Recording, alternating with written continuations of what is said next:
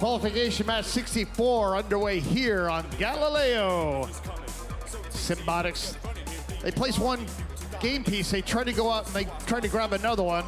They miss that. 11-14, Robotics uncharacteristically having a hard time grabbing those two game pieces. 8:36, Robo-Bees for the Red Alliance. They get up, they are on the red charge station, but it did not look like it was balanced. Sure enough, Blue Alliance got docked and engaged during the auto. Red Alliance got docked but not engaged. 6800 of Valor from Vandergrift High School coming over with a cone. Placing it up high. Robotics, they have a cone there going up high also. 77-47, Blue Alliance has the lead with 100 seconds to go.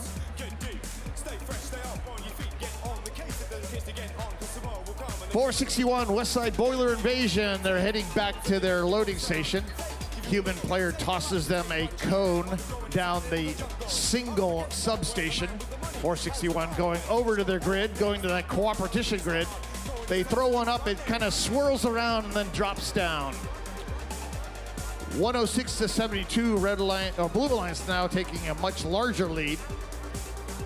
16-22, Team Spider from Poway kicking the game pieces, making sure that their grid is nice and neat over here.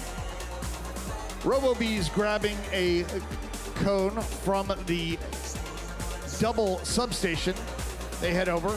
Their alliance partner 1165 is kind of in their way, but they're able to actually reach over and get into the right location. 1165, Team Paradise, stationary here in the Red Alliance community. Their light is blinking, but the robot is not moving.